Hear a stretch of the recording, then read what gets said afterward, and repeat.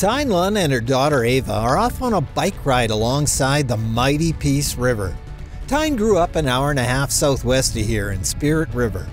She moved to Peace River in 2004 after completing her primary paramedic care training. She loves the rural lifestyle. I like the pace of it. I like that I live in a community that has every amenity needed. I can go out and get my groceries and I can run into a friend or a neighbor. Tyne's day as a community paramedic starts at 7 in the morning. Okay. She begins by checking to see if she has all the supplies and equipment she needs for her day on the road. For most paramedics, giving medications to patients is out of scope, but for Tyne, it's a big part of her day. Community paramedic speaking. Good morning, Ian. It's Tyne calling. Initially, Tyne started her career working with air ambulance, then switched to ground ambulance. In 2018, when the province expanded the community paramedic program to include Peace River, she jumped at the opportunity. When you're working on an operational 911 ambulance and you're getting called to go help somebody in crisis or in an emergency, you're going to render immediate care and then take them to a hospital or a health facility. Whereas now my job as a community paramedic is the exact opposite. My job is to determine a way and build care plans with physicians and allied stakeholders to be able to provide acute, urgent care, continuing care, palliative care in place. It's a successful work day when there's no need for me to have to transport my clients. Tyne's first stop is to provide care for an elderly client in her apartment. Due to COVID, we weren't allowed to film in the patient's suite. It was a quick stop, but visits like this can prevent patients with mobility issues from having to go to the hospital for care. I had a lady with a big red spot on her leg. She was wheelchair bound. It was very difficult for her to get in. All I needed to do was have a look at it.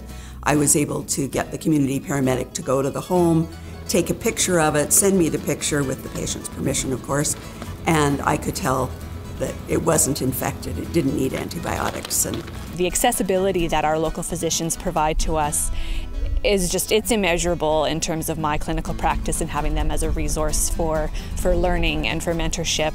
Next up, a stop at the Peace River RCMP detachment. Thanks for coming. Basically the issue is that we have... Earlier in the morning, a man had been acting irrational and aggressive at the local Walmart. The RCMP suspected he was suffering a mental health emergency. He was taken into custody. It's just kind of like this area's firing, this area's firing. But sometimes when people are struggling with mental health crises, their behavior can be dangerous to themselves or to others. So the police first and foremost did their work of making sure public safety was upheld and maintained. And then once they had the public member safely away from public, they then called in for our services to take care of this person. That way all the needs were met for the community and the person who was needing the help.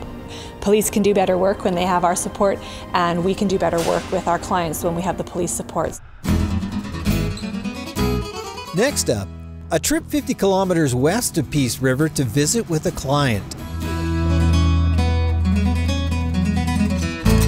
When we moved into the Peace River area to start up our community paramedic program, that was truly one of our first unique rural sites, and Tyne's been instrumental in kind of building the partnerships up in that local area, advocating for the type of services that we provide, and really going beyond just that clinical practitioner to kind of that real program advocate.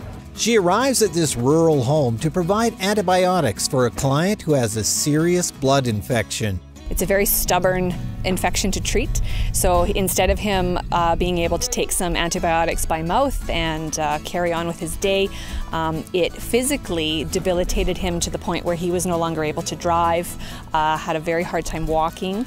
So instead of having to make the 54-kilometer return trip to the hospital in Grimshaw 3 times a day, he only has to do it twice. That feels okay? I feel nothing. Okay. We come out in the middle of the day and it allows him to have better rest, to be able to be home convalescing, which just contributes more to his healing, more around his family. I just think it's awesome. It's great. It's for me, like there's other people too, if they can't get around, like Either that or being stuck in a hospital. Like right now, they can be at home and actually live more of a normal life. When I'm coming out to someone's own home to bring service to them, there's already just a different sense of comfort and relaxation, and I'm finding that that sets me up to be able to build a very good trusting rapport with the patients and their families. Tyne's shift wraps up at 7 p.m., but her dedication goes way beyond her normal work hours. Here are just a few examples.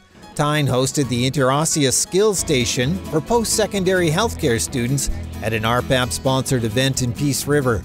She volunteers to speak with high school students about the risks and consequences of impaired driving. Tyne was amazing. Tyne took the program really from its original inception as an opportunity for students to see what happens in the back of an ambulance to a really educational, structured event that really gave students the opportunity to understand the consequences, the medical consequences.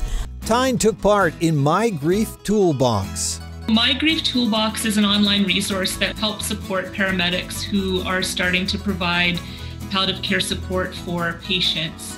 Tyne participated in focus groups and an online video. And she continues to be a huge advocate for just grief work in paramedicine as well. Congratulations to Tyne Lunn, community paramedic in Peace River, recipient of a 2020 RhPAP Rhapsody Healthcare Heroes Award. It feels wonderful. It feels amazing to be acknowledged for my work in this way.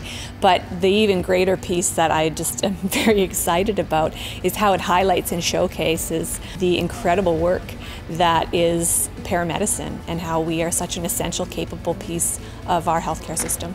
Congratulations, Tyne, on the Rhapsody Award. Very well deserved. The whole program is proud of the work that you've done up in Peace River.